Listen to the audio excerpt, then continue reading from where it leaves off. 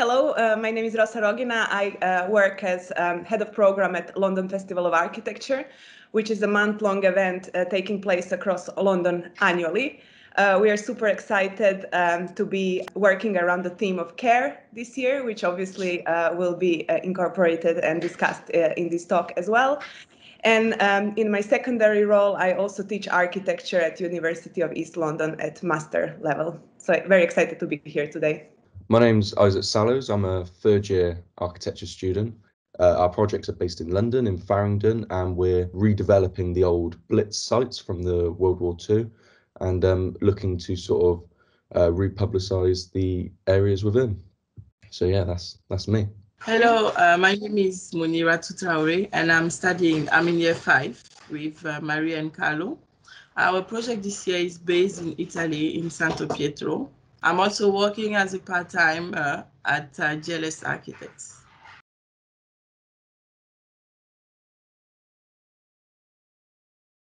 That's a really great question and a very challenging one for architects across the planet.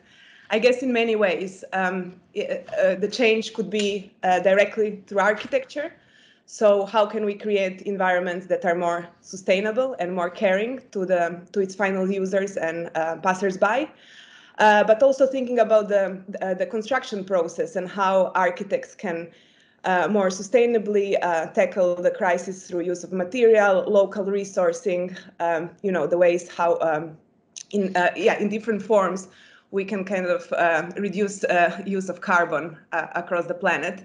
And then I guess the kind of longer term ambition should be how can we impact behavioral change of people. So how can we, through our designs and things that we implement in public realm or even in private spaces, kind of trigger that additional thinking and awareness of people to be more environmentally minded, both in terms of using those spaces, but also in their wider behavior across the planet.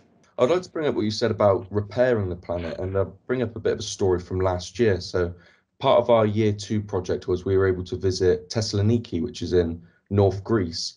And the whole ethos of the project was sort of rewilding the site as well as rehoming the refugees in North Thessaloniki. So where we have this idea of becoming sort of harmonious with nature, it's also repairing the community as well. And I feel like that can go quite far in terms of sort of healing and helping the planet, not just through buildings, material and nature, but through the people and like the socio-economic sort of changes. So I feel like that's quite a big part of the architecture that we do as well. It's not just the materials and what we use, it's how we can sort of integrate the people that we use them, because at the end of the day, that is almost the most important thing. Yeah, I totally agree with Rosa and Izaak. I think it's about striving for a carbon neutral solution, creating more than is removed, and using the latest technology to achieve efficiency in design and architecture as well. Yeah, I think we are all on the same page in seeing role of an architect not just as a kind of building provider, but more being a social agent that alongside delivering great buildings, whether they're temporary or permanent, it's also about thinking the kind of wider role in society, going back to that idea of changing the behavior of people, which I think is really crucial in our discipline. I think there's also this element of like the appreciating, and if you're able to have and live sort of this green lifestyle, you're able to then appreciate the greener aspects of architecture. So it all runs together sort of harmoniously in that respect. With sort of my thesis project at the moment is this idea of taking this material that was shoveled away during the war. And although maybe I might not be coming from a sort of practitioner sort of side of it, because it's still very sort of the way of the education, but it's this idea of working out our sort of cubic feet of material and lowering that sort of carbon footprint for the site. There's no need for us to be able to go the easy route and say every column is concrete when we've got the material here and there that we can sort of keep that far away, especially in an area like London, where if we can keep the material that's already in London, we're not exporting inwards, and that sort of, it's that whole idea of lowering these emissions and the carbon footprint, which obviously in today's world is extremely important. Absolutely. I think that there is something really interesting about not just seeing a role of an architect in constructing new things, but it's also kind of factoring in like the processes of also buildings going down, and what does that mean, and how do we use that resource? Can we use it, and yeah, where we can kind of repurpose it going forward, which I think you're kind of hinting, Izaak, is kind of a thematic of your project to a certain extent as well. Absolutely, Yeah. absolutely. And as for me, as my project is based in a village in Santo Pietro, and I really wanted to achieve as much as carbon neutral in my building, I decided to use rammed earth, and now I am doing investigation to be able to have my walls. They will be very thick, but they will not need to have any insulation. And I'm doing as well searches to have a roof. I'm not sure I will have a roof that will not need insulation, but this is what I'm working on to save the environment. But because I really think that it's a setup of mine, even if it's a project class, you really have to feel it. And yeah, that's where I'm starting now. Brilliant. That's really exciting. And I guess that kind of brings back the idea that we should all be learning from different parts of world as well, and Yeah. like different histories and legacies. And, you know, people have been working with rammed earth and reuse of materials historically and currently in many kind of places across the globe. Yeah, there are many places we should be learning from. Absolutely. There's not just one way of doing architecture. I think the beauty of architecture is it's this sort of infinite possibilities of what you can sort of appreciate with your nature and the environment that you've been given. So yeah, it's very, very exciting in that respect.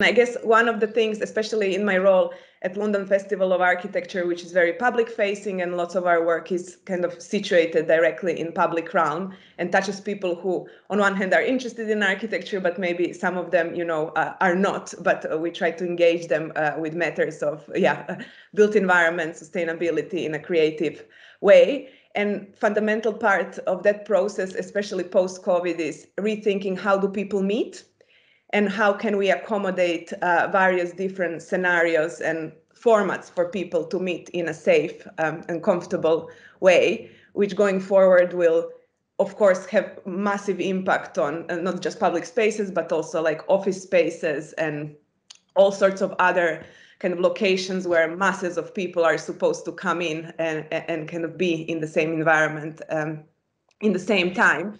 So I guess also our profession is changing with COVID, and we need to be on the forefront of that thinking. I don't think we should be just reacting to it, but we should be almost inventing new ways. We want people to come together in an environment that obviously the pandemic hopefully will pass at some point, but I don't think things will ever be the same. So it's just kind of taking that under our hat and being responsible of creating that new post-COVID reality.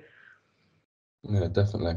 I think further on to that, like away from a practitioner's point, but into more education, it's quite funny that we assume it's very disconnected when we might be disconnected in person, but we're very lucky in the sort of world we live now, the way that we can connect through things like Teams, through discussions on phones, through messages. So in that respect, I'm almost more connected this year than I've probably ever been. The accessibility, the fact that we've got students in our unit that might be in Cornwall, it might be abroad, and yet we're all together every week, 2-3 times a week. And I find that almost quite groundbreaking to an extent where the last year or so will change the way that the world works as such, but definitely practices in architecture. But obviously it becomes extremely difficult when you start to talk about sort of site visits and enabling proper in-person discussions. So I think that's something that we'll sort of look to develop as well. But yeah, very interesting. Yeah, being locked alone in my house during the coronavirus made me understand better the importance of designing a space and a space living in a space. So designing it in a way that even if you are locked there for 10 years, 20 years is crucial now for me. Izaak said, like, we are all connected from all around the world. So I feel like mainly in the housing and building housing, you have to design everything in the way that you yourself will be at ease. So or your client will be very happy to be living there, because as Rosa said, I'm sure that everything will change now with after coronavirus. People will less visit each other and sort of things like that. So the design has really to respond to the local people, if it's a big area, or to the person or to the client. That is it. And again, for the public spaces, we have to think about whenever we are designing it, we have to think for many years, and have some kind of prevention in case another coronavirus comes or another type of virus comes again, so that we will not be stressed, or this metal gap, for instance, can be easily seen in the design without modifying everything. It's a kind of having all in one at the same time.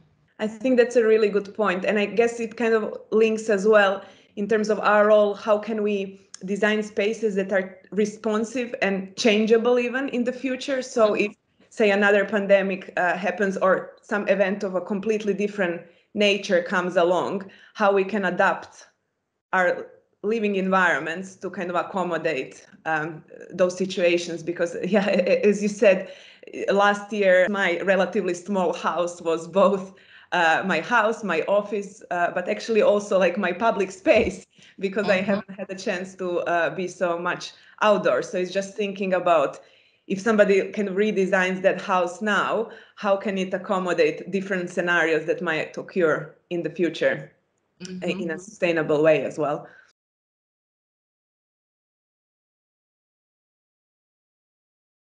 I don't think everybody's aware that actually more than 40% of a world's carbon footprint is coming from the construction industry in the first place. So just in a way, almost teaching and upskilling people of what does it mean to build a new, completely new building of glass versus refurbishing an existing one. But then it's also about creating environments that are caring and appropriate and inviting for all different communities and people that might be using it. So not just thinking about the profile of people that perhaps we are, but also thinking about other communities that might be kind of using public space in a completely different way. So thinking about not just disabilities, which of course are on the forefront and should be incorporated, but there are also like various different levels and complexities of different kind of users and users of space that we should be accommodating when thinking about our design. I think it also comes down to sort of the element of the appreciativeness. If you're appreciating the space that you're using day to day, like we say that we're sort of stuck in our rooms, we're now learning to appreciate what our day-to-day space is. It sort of pushes away from the idea of like demolishing and rebuilding this perfect space, because at the end of the day there is no idea of a perfect space. It's whatever is perfect for the person. So I think it comes back down to this sort of appreciating, and if you're able to appreciate, and the longevity of that site then can work forward into the future, and then that entitles then a lower carbon footprint. So it's all of these different sort of stages of understanding where you are and what you're doing that can help out the planet in total in the future. I'm just coming back again to what I said for the COVID-19 answer, which is basically the same. Like, while we are designing now, we have to think about the future generations to come. How will they use it in case of coronavirus? How will they use it by following the development of the technology? Not just design for today, but design like with the way that the technology is evolving, people are changing, using all of these factors to make great design for them, so that our children to come will be still happy to be working in these buildings that we will build, or living in these kind of spaces. Yeah, and I think it's quite interesting how both of you are referring to users, but not just immediate users, but also users of future generations. And I guess like one key thing is to think about is that in the kind of lifespan of a building, architect is actually involved in quite a short fragment of the kind of the process. And it's also thinking about kind of making sure that people who end up using that space are empowered and feel ownership over it, because it will be up to them to kind of maintain that space and kind of evolve it in the future. So it's also about architects working really closely with those end users and communities, and almost like handing over that care of the end product, whether it's a house or it's a public space, a square or whatever it might be, to those people who will essentially take it forward when we are out of the project.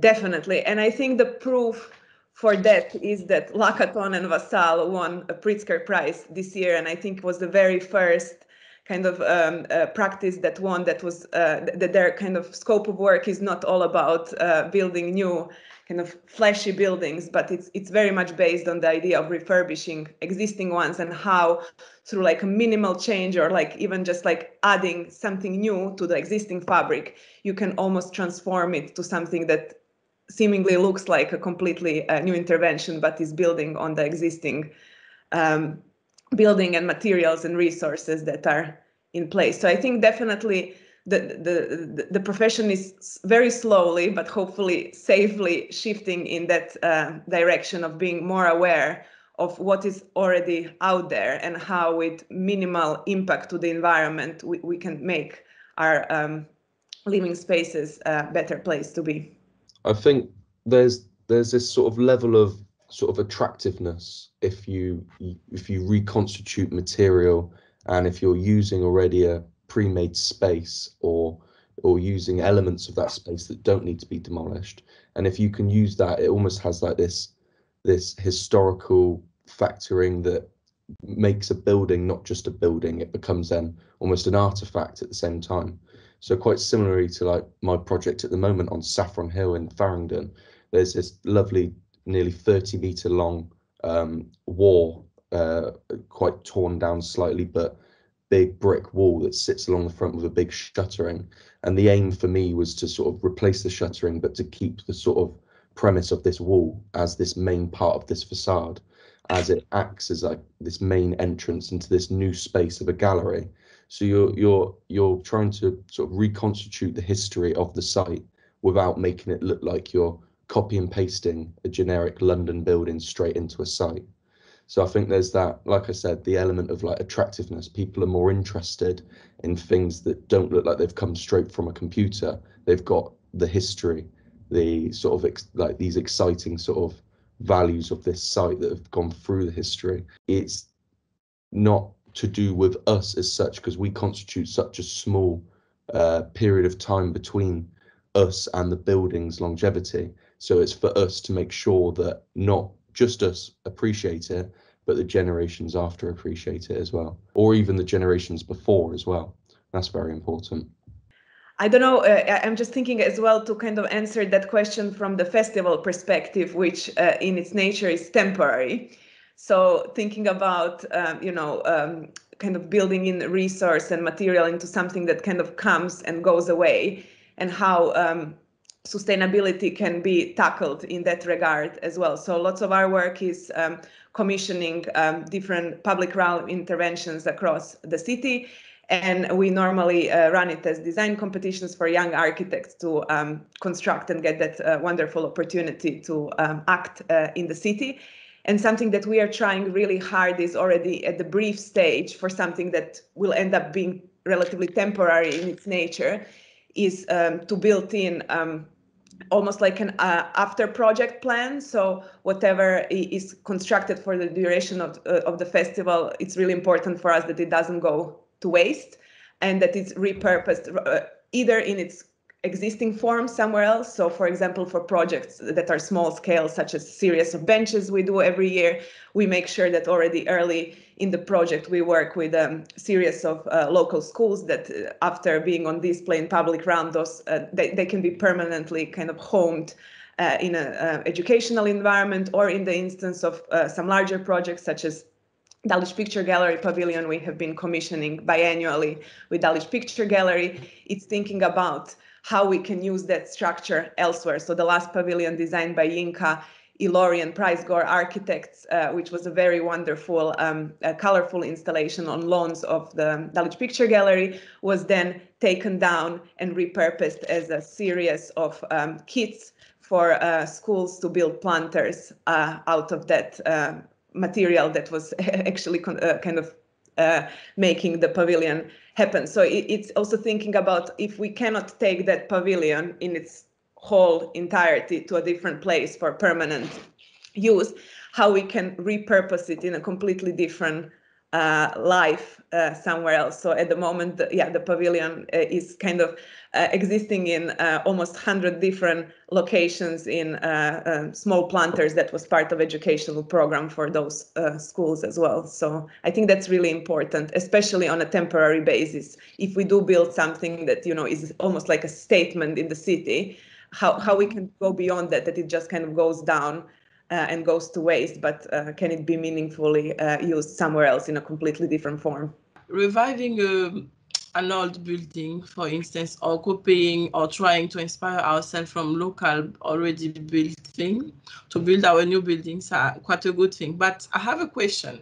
If, for instance, the building have been designed like more than 100 years ago, and we want to use we want the building to evolve, I'm sometimes wondering if architecture in some points is evolving in this kind of places. For instance, as I am doing my project in the village, there is a kind of technology or a kind of material of a kind of design that I don't have to bring there because it is a village. So is the village still going to remain a village for a long, long time, or is there a kind of barrier for its development? At the moment, like, we as architects are trained to think about construction, and whereas perhaps 20 years ago our role was, you know, to be kind of hidden in the office and like design the building, and then at some point the building goes up. Now it's kind of becoming a bit more longer and complex process where in some instances communities are involved in that construction process. There is lots of like self-built and ideas that the process should be like socially engaging. But I would say not to the same extent we are thinking about the demolition. Demolition is something that kind of at the moment, in my opinion, happens in one go. And we don't really think about how can we, you know, take advantage of that process. Can it be expanded? Can we somehow as architects, you know, be kind of involved actively in that process and perhaps, work with those communities some meaningful way, not to just kind of simply take the building down and forget about it and build a new one, but whether there are like similar, more complex processes of getting from an old building to something completely new on that site. And that to a certain extent could be refurbishing the building, but it can also be a little bit about like your work, Izaak, thinking about those kind of off-site materials and, you know, things, how we can embed that and make it much more visible than simply, you know, knocking the building down and kind of continuing as if the building was never there. Yeah, I think you're right. I think it's very easy for us to say, oh, we've reconstituted the materials, but it's much better to show it, if you know what I mean. If it's easy for us to say, oh, the foundations are made out of the aggregate of the building that was there before, but it's very difficult to see that. So if you've got these elements, these historical factors that can sort of sit on the site as if they're almost exhibited within themselves, it becomes very sort of special to the site. And I think that's something that sort of architects can maybe look to sort of like develop that even further. And I guess, I mean, fundamentally, buildings change, and how people use buildings and built environment changes. And I think we as a profession need to kind of own that process, and we need to be almost like on top of it and involved and kind of taking advantage of what can be done to kind of minimize carbon footprint, but also to kind of keep some ongoing legacies and transform them in something new. And I guess as well, as we were saying, in the design itself, allowing that change down the line in a way how we design buildings at the moment is really, really important.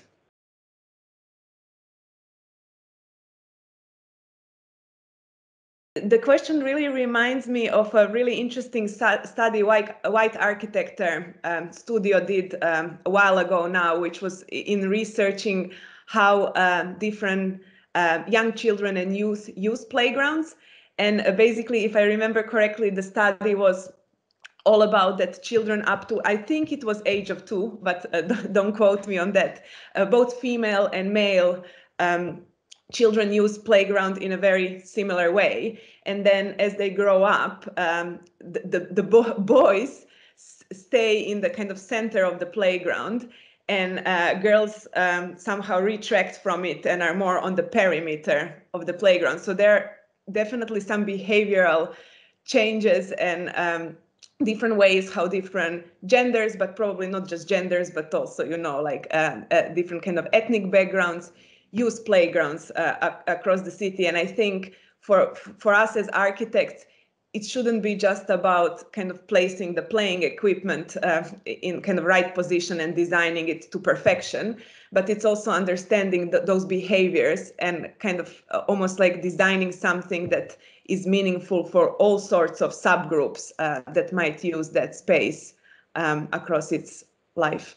I think it comes back to what I've been saying the whole way through, like the conversation, this like level of appreciating. Once we went into COVID, we became almost very bored within ourselves, so we were quite happy to explore. And on a day-to-day, especially around London, with everyone with their sort of heads in their phones, going from meeting to meeting, quickly going down to grab lunch, or if you're on the tube on your way home, you don't get to appreciate these sort of spaces, what they were originally designed for. And I think that's almost a shame that it's only being realized now. But I think we use this now to be able to sort of show in the future that these spaces sort of can be appreciated and they can be used if you're made aware of them. So I think it's sort of, it's quite fun. It's quite nice, the fact that these playgrounds are now getting the element of excitability back. People are quite happy to take their kids to the park again because they know that there's been a care and a thoughtful process gone into these parks. This whole element as well of the materialization of the parks, and you don't want these big sort of rubber basins and these big metal frames. And it sort of comes back to what we were talking about earlier about the sort of reconstituting of materials and making sure everything's very sustainable. So I think as architects, it's almost our responsibility to sort of push forward these plans, but it's the people and the public that need to then learn to sort of appreciate these spaces entirely. And I think that's something due to COVID that everybody's getting much more on board with now, which is, I think, very, very exciting. I think, Izaak, what you said was really interesting about people appreciating those spaces in COVID. And I think what it also made kind of evident is that we don't stop playing as we grow up. Mm-hmm. And we should be thinking about what does play mean, obviously in different kind of ways across all age groups. So how can these spaces not just cater, you know, very young children, but also be relevant, let's say, in the afternoon for elderly or for young mothers, or so just thinking about expanding that accessibility to all different age groups that might be using space in a completely unexpected and innovative ways across days and weeks.